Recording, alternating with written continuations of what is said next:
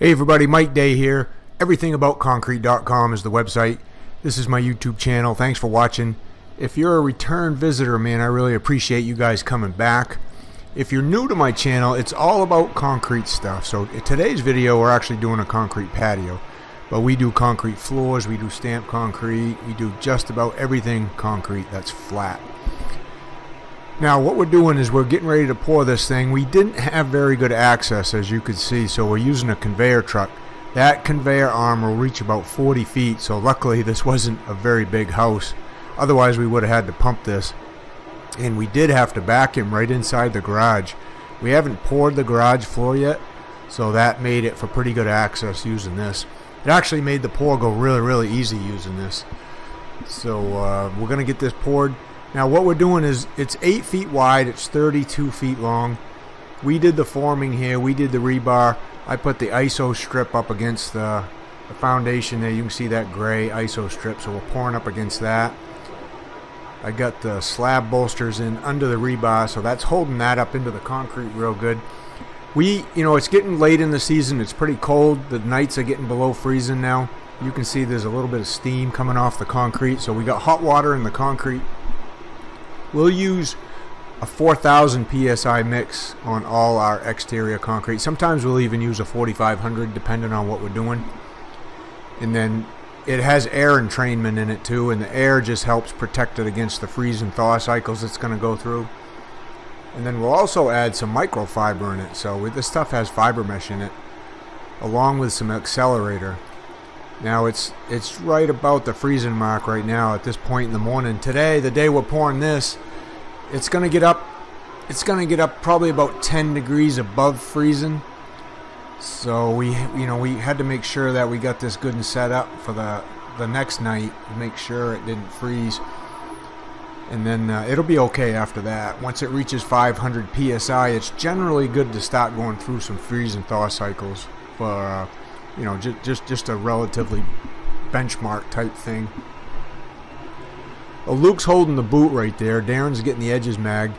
We're moving that poly around the floor because that conveyor throws just a little bit of cement paste when it runs, and we didn't want to mess that floor all up, so we're just trying to catch as much of that mess as possible.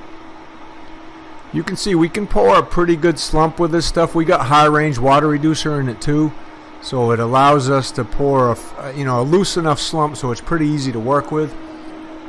We don't want to pour too loose because this slopes away from that foundation in about an inch, so we don't want it to sag, but we want it to be easy enough to work with so we can move it around pretty good.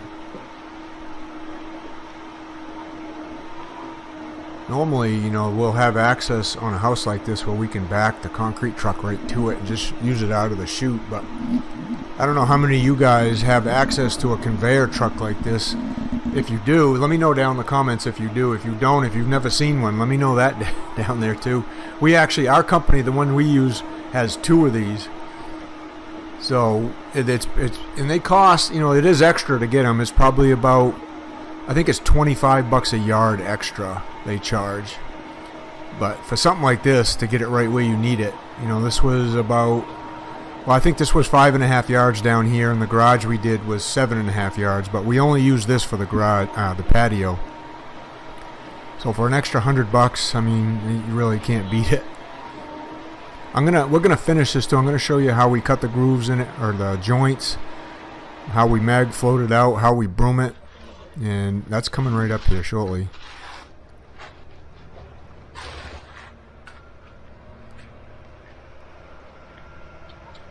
Darren's got about an 8-foot screed he's using.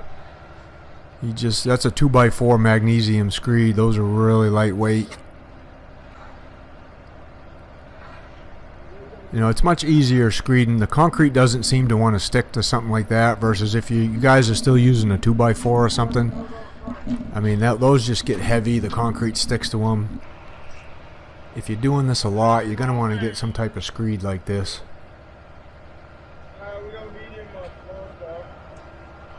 If you guys want to learn how to do this, if you want to learn more about concrete, how to pour it, how to finish it, you can check out my private membership, the Concrete Underground. I got a link for that down in the description below, so depending on if you're on a laptop or if you're on a on a cell phone, you know, it's just that little down arrow gets you into the description, into the notes, and then all the links for all my stuff is down in there, whether it's the tools or my courses.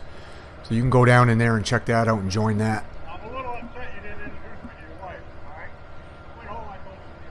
Now it probably took us about 15 minutes to get this poured, really. Didn't really take very long. And then we went up and poured the garage. That'll be on a different video, but that probably took us 20 or 30 minutes to pour the garage. And this probably still had about another 30 minutes after that. So about an hour after we got done pouring this, it was ready to start finishing. That's how fast. It was pretty firm too, but that's how fast this stuff sets up when the temperatures are right around freezing. And you got the right temperatures in the hot water, you got the right accelerators in there, and you know, you kind of know how this stuff acts because you use it every day. That's how we feel anyway. So here we are about an hour later. Now Luke's measuring out for the joints. We're going to put one about every 8 feet, so that'll give us 3 of them in here. And then we'll cut them in. We'll cut them in using that tool I got in my left hand. That's a walk behind joiner. Now we could have cut them in earlier. I definitely could have came down, you know, 20 minutes earlier and cut these in with that tool. But because this was so small, we just figured we'd wait and let it firm up pretty good before we cut them in, so we could cut them in and mag it all at the same time. We know that we're going to mag float this out twice before we put the broom on it to get a fairly fine broom finish. And with 3 of us here, you know, that's not going to take very much time at all. So we let it firm up pretty good before we cut our joints and cut our edges in. But you can definitely cut them in a lot earlier if you want to.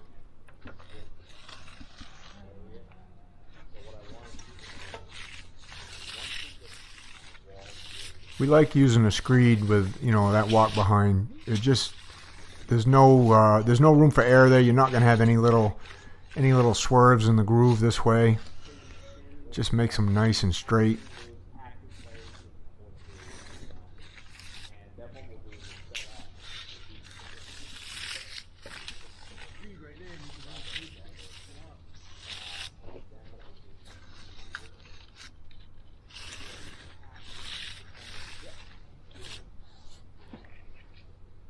You can see Darren starting to mag float that out a little bit. It's definitely firm enough to mag the first time. Get the bull float lines out, get all the paste brought to the surface, get all the little voids filled in.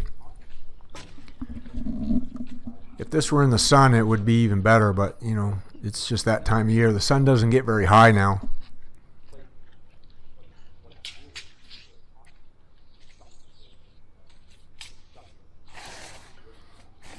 You'll be able to see how firm this is right here in a second, because normally if this was a half hour ago, that thing would just sink right in on its own, and I could just push it and pull it back through, which is kind of what it's made for, quite honestly. And then you let it set up a little bit more, and you run it back through again to open up the joint a little bit. When you cut a joint in when the concrete's pretty loose, you know, the joint fills back in a little bit because of the concrete. It just sags back in, and then you just keep going back through it to open it up. Well, when it's this firm and you cut it in, it keeps its shape, in other words, so you don't have to keep cutting it back in afterwards. But you can see I got to put a little bit more down pressure on it just to get it cut in. Now, if we had a lot of grooves to do, and if we were cutting one the long way up the center, we definitely would have got on this a lot earlier. But today we just made the decision to do it this way. This has got 3/4 inch stone in it too, so I'm trying to push down those rocks and push them to the side, make room for that joint in there. And obviously the firmer that is, the harder that is to do.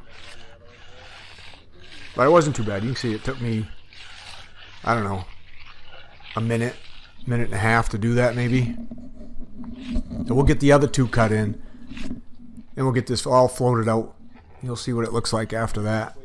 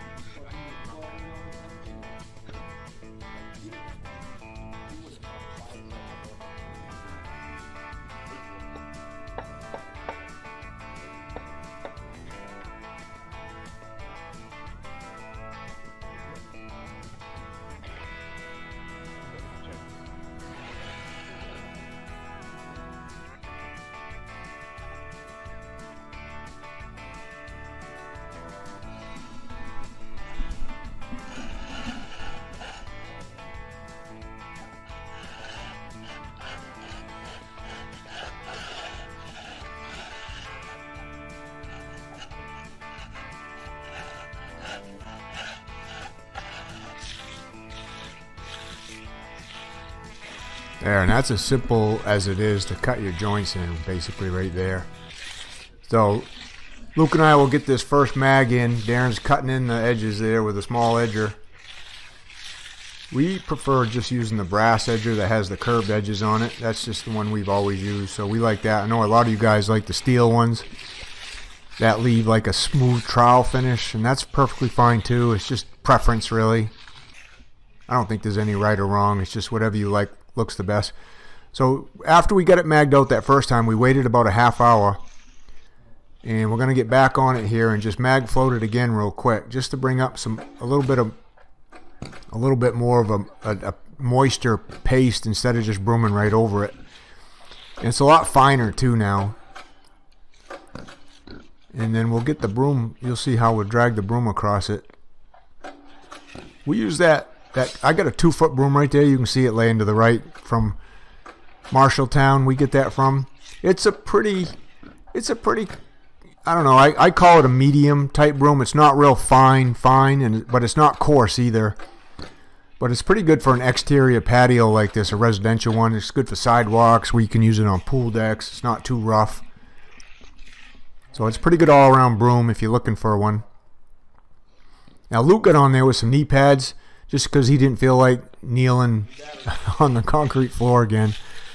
The concrete floor is a little damp from the night before. It did rain the night before, so he didn't want to get his knees all wet again.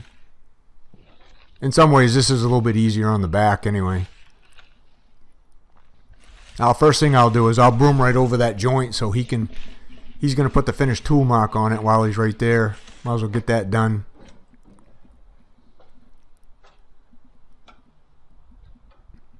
I like dragging the broom slow too. I don't like it to chatter. I like keeping the angle low on it. And that just helps make it look nice and fine. Makes everything look really consistent.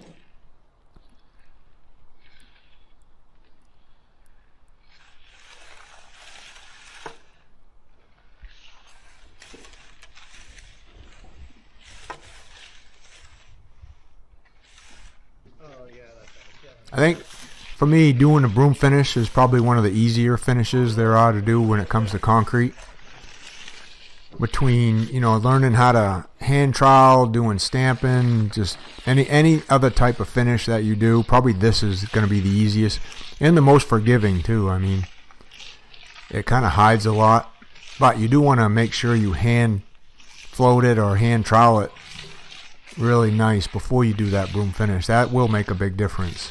We don't like seeing any rocks or anything like that, any small little pebbles rolling as we're brooming it. We like just to broom the paste on the surface, so we tend to let it get pretty firm before we broom it.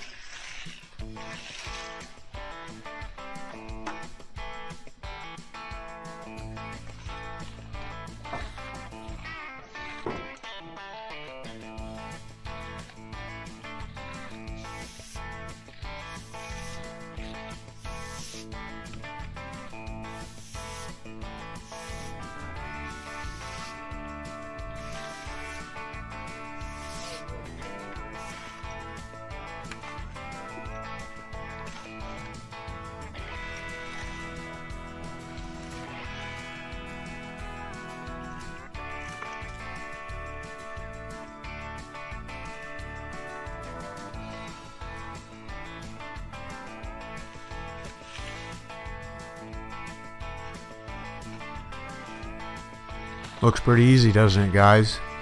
Who's done this before? Let me know down in the comments if you've ever done a broom finish patio before.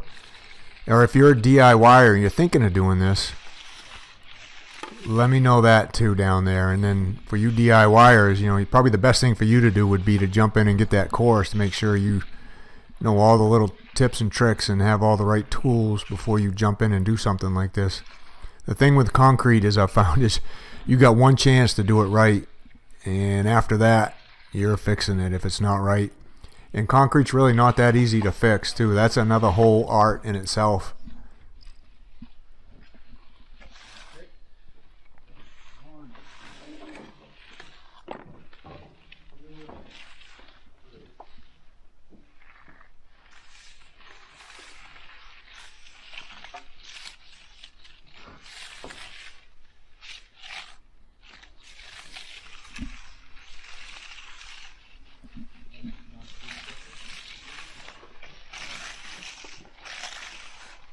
So that's how we do our broom finishes, guys.